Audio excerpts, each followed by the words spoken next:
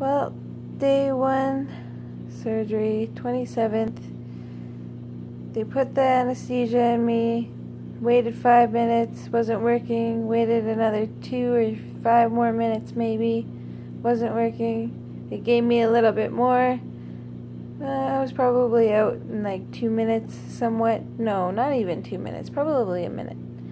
But then I was out, woke up, was in the private medical center in Prince George Surgery Center, and in a lot of fucking pain.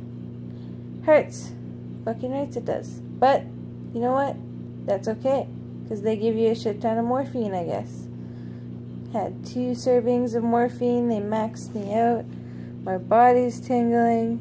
I was so high. It's pretty funny. But my knee still hurts. Still hurts, yep.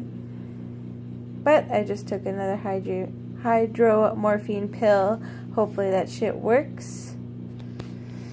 And yeah, I will update tomorrow.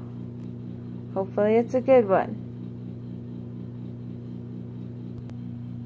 Oh yeah, another thing I almost forgot. My boyfriend ended up fracturing both of the bones in his leg.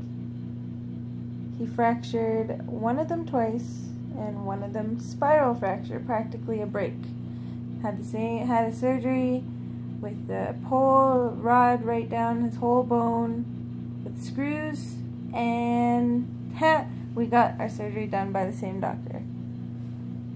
Oofta.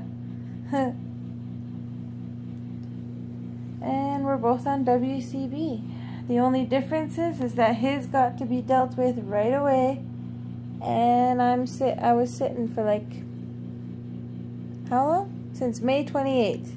9 months. Yeah, 9 months. Lucky. Alrighty, ciao for now.